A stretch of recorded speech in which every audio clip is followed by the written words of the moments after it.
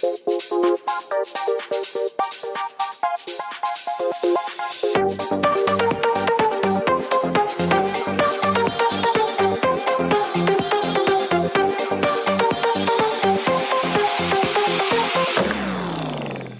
tablets are more geared at managing productivities these days, one port would be very insufficient to manage all these heavy tasks. For example, the transferring of files and data to and from external hard drive, requiring LAN internet, using your tablet for presentations, and a lot more.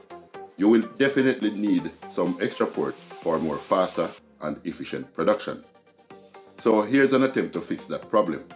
This is the AUKEY CB-C89 10-in-1 USB-C hub, which is designed to facilitate up to 10 external devices all at once. The method of connection to your tablet is via a short USB Type-C cable, which fits right into the charging port. I purchased this device at Royal PC located on Tropical Plaza in Halfway Tree. If you are living overseas, then you can get it on Amazon.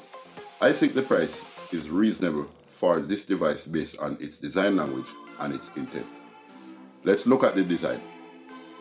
Looking at it from the top, it bears the branding AUKEY, a Chinese brand.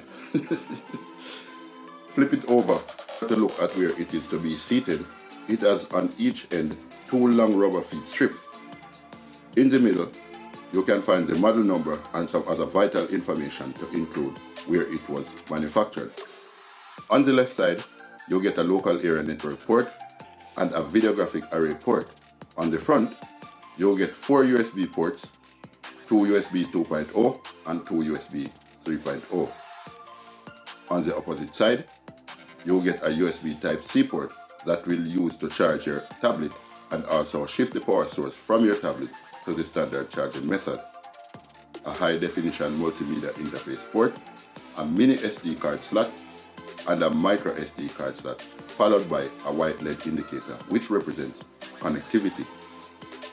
One issue I have found with it so far is that you can connect a flash drive or memory card, but it has to be powered externally to manage heavy-duty devices such as my 1 TB external hard drive.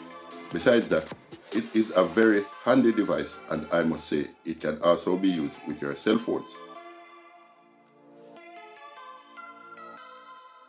So, if tablets are the future, provided that we are not getting extra port, then we will have to improvise by investing in one of these hubs. There are infinite amount of them available, so you can take advantage until these tech giants see the need and give us more ports on our devices.